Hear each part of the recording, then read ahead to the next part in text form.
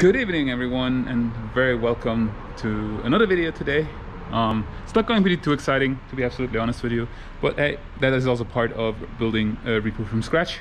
No, not from scratch, but renovating it from scratch. Yeah, so last time you've seen how we are painting the frame. So here it is. It looks really good.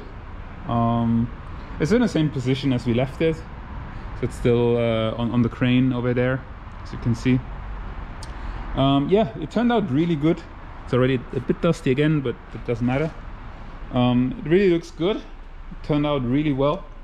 Also here, the chassis number, it's still visible. I was a bit afraid that if we paint over it with this Raptor, that it will not be visible anymore.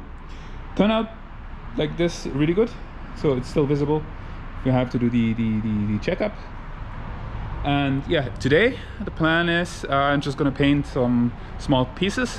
It's like the gearbox tunnel or the support. I have the upper, yeah, the upper axle wheel parts. I don't know the name, to be honest.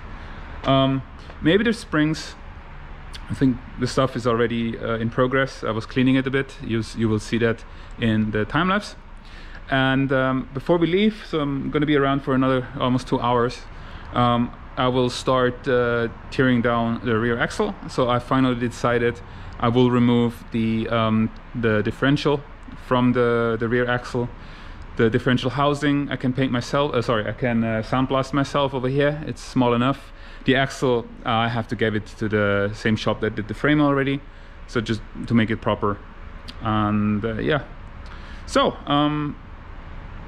I would say have fun and let's get cracking.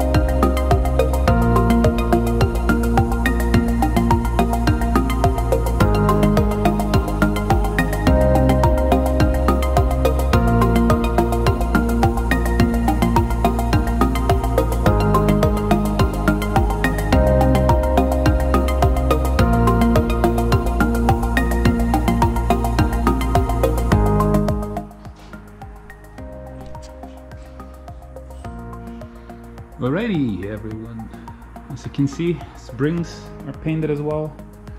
We got the diff out, so currently it's basically just soaking. This one's just lying here.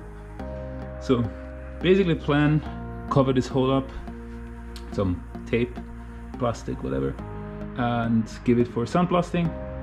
This guy, the cover here, I'll sandblast myself at some point. The diff will just leave.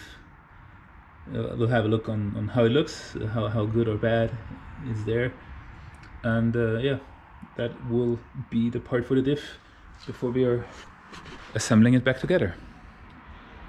So we are done for the day. It's 7:15 in the evening.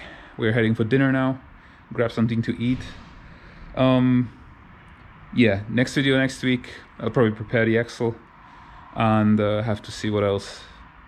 I don't really have a plan yet.